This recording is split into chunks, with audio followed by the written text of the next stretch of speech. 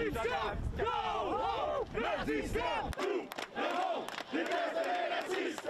Nous devons... Chanting loudly, two groups with different agendas met face-to-face. I'm Cora MacDonald in La Colle, Quebec, and as you can see and hear behind me, protesters and counter-protesters have gathered here today. Self-proclaimed ultra-nationalist group Storm Alliance initiated the event. So here we have the counter-protesters. They're set up behind me on this side of the street, and if you'll follow me, you can see on the other side there are some of the protesters from Storm Alliance who originally planned to meet up here today.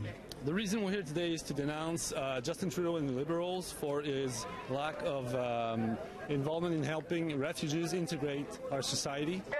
Anti-racist counter-protesters say they don't buy it.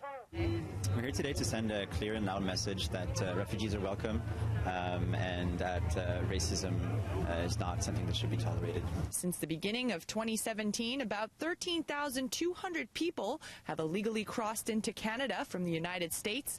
Opinions about what to do with the influx are mixed. I don't agree with all the people that are come here illegally. I want to believe that I live in a world where if something happened to me and I had to leave my home behind, that would be really hard. I want to know that there's a place that I could go. I just want to know if people are coming in Quebec or in Canada, act like a Canadian.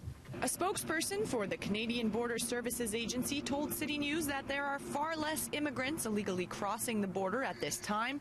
He says about 40 or so are crossing per day. Cora MacDonald, CityNews, Montreal.